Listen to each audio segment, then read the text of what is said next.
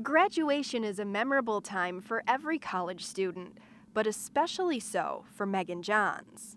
I had a pressure in my chest, and it felt like a stack of books was on my chest resting. And then my left arm was tingling, and it felt heavy.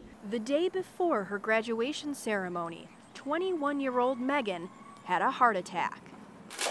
I was vegan, so I didn't eat any meat or dairy. I worked out regularly. School was important to me, so I just stayed healthy, and it just didn't make any sense. Megan's family didn't have any known risk factors for heart disease, so initially doctors had said her heart attack was caused by birth control pills. After months of questions, dozens of tests, and few answers, Megan came to Cleveland Clinic, where doctors ordered a unique blood test, and the result? A genetic link to heart disease called lipoprotein A.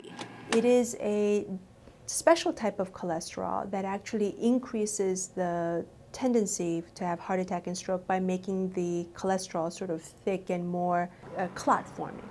I was relieved to find out something, to just be able to know and feel confident that I know what's wrong and I can now take care of myself.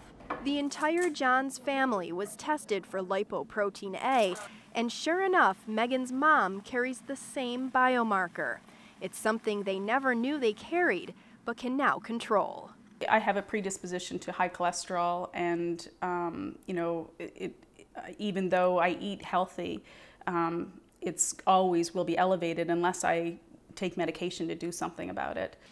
It's an easy thing to do to just know what your risk is, and then if something ever happens, you can listen to your body and know what it's telling you. At Cleveland Clinic, I'm Erica Foreman.